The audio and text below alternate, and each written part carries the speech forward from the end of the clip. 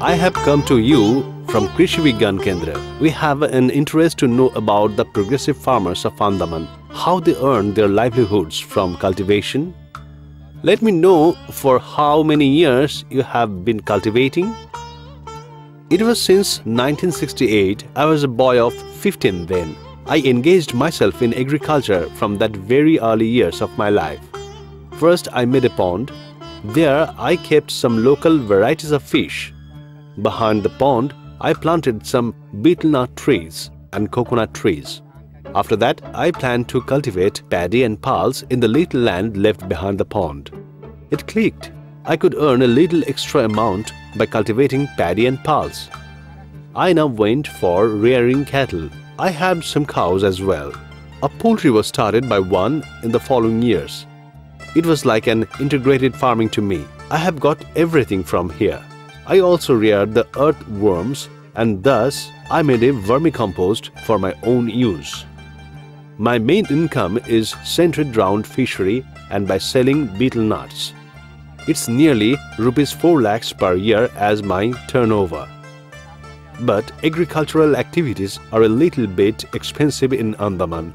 I have to pay a farmer rupees 350 per day, excluding of his food allowances for twice a day. The time of work is from 7 am to 4 pm, so the working hours I get is not sufficient to expand my farm.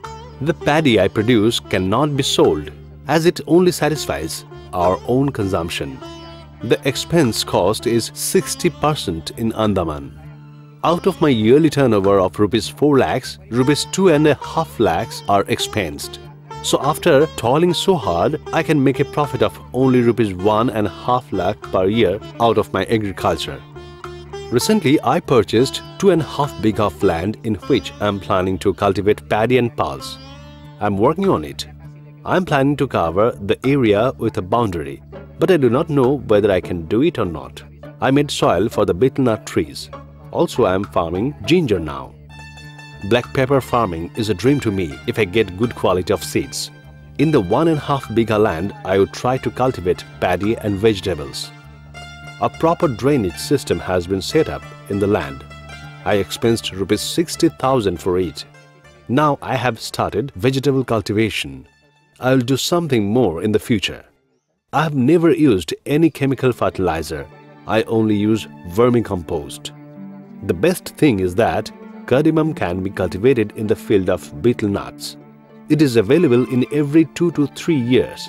In this year, I sold 70 kg of cardamom with a rate of rupees 300 per kg.